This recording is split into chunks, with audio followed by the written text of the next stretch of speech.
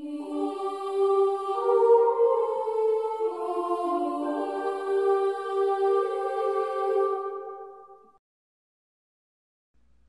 guys, been some time since I last made a Cinema 4D tutorial. I decided to do this one because I've been getting a lot of requests about the Xplode plugin and how to use it.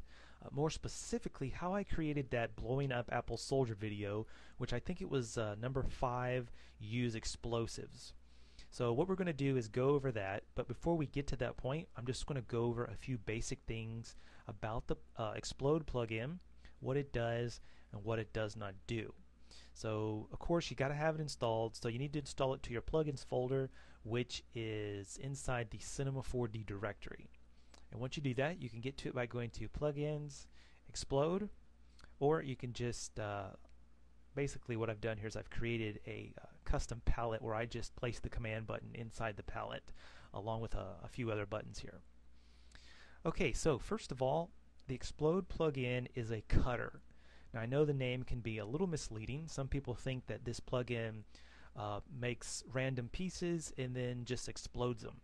In fact, it only cuts, it does not actually explode.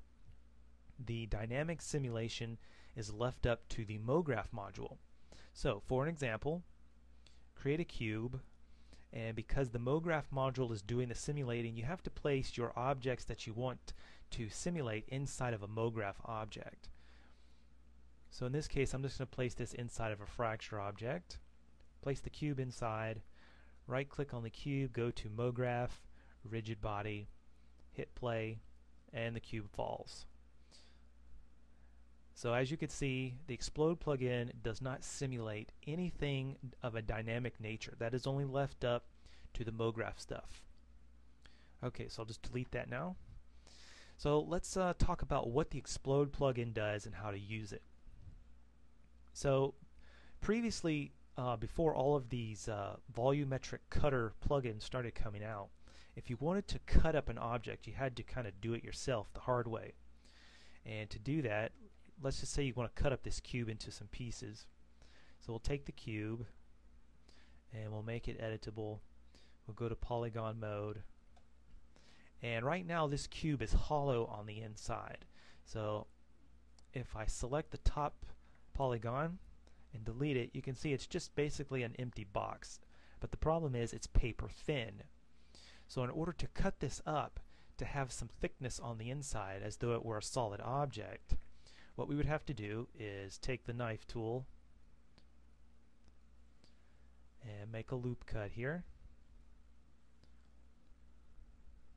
I'm just going to make 2 loop cuts, and I'm going to do a loop selection to get rid of that,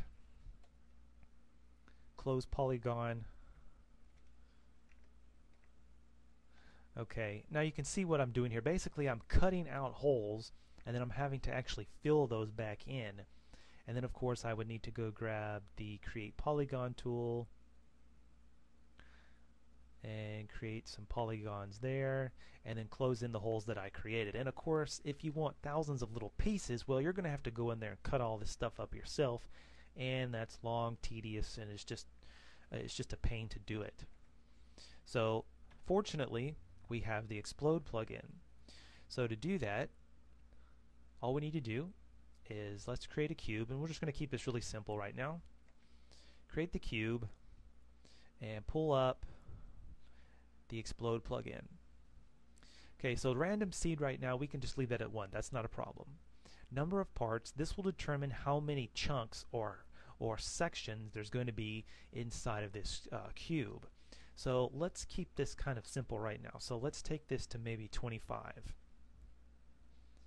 Okay, the next thing we need to do is, if you have a material that you want to place on the inside of this object, then you're going to need to take that material. Let's just, for the sake of this, let's create one here, and we'll make this a blue, and we'll put the blue material here to the inside. Let's create another material, and let's make this one red, and the red one I'm going to place over here onto the cube. Okay, so right now the cube is red, the inside parts will be blue. and we want to place this inside of a fracture object. Now notice here it gives you different options. You can place it in a null object. You can place it in a cloner. Let's see here, MoGraph, cloner, a matrix, and fracture. So you've got the matrix object, the null object, fracture, and cloner. And usually I like to work with fracture objects. So you click on the fracture object, parts name, don't really need to do that right now. And what we're going to do is click add. And you notice what it's done is it's created these little red, I'm going to hide this for the moment. It's created these little red thinking particle dots, and these are the thinking particles that it has created to use to cut to the inside of this cube.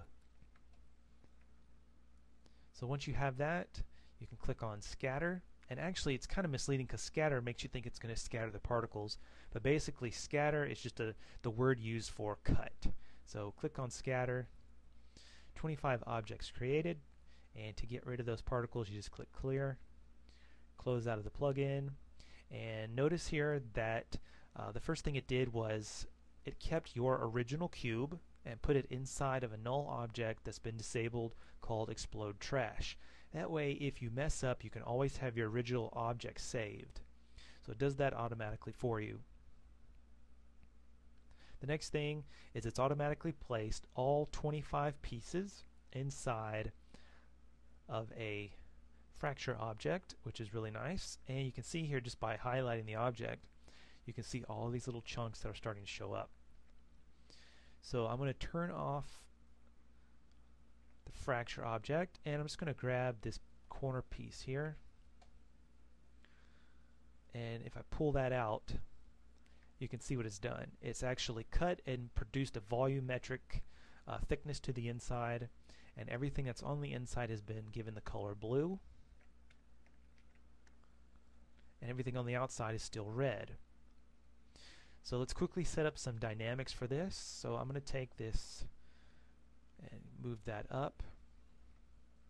I'm going to right click on the MoGraph object in this case, which is the fracture object.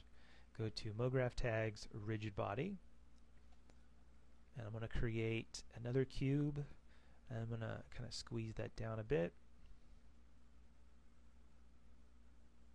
make it a little bigger. I'm going to right click on this, and since this object is not going to be moving, this is a stationary or static object.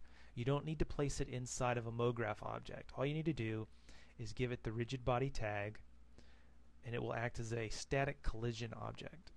So we hit play, and I'm going to just take that up to 300 frames. Hit play, it falls and breaks apart, and there you go. And it's a little slippery right now. So we'll go to the rigid body tag for both of these, and the friction I'm going to take up to 1. I'm going to take the bounce down to 0.1, and we'll play it again, and there you go, just like that. So you can see the Xplode plugin and how it's used to create a volumetric thickness to the inside of your objects.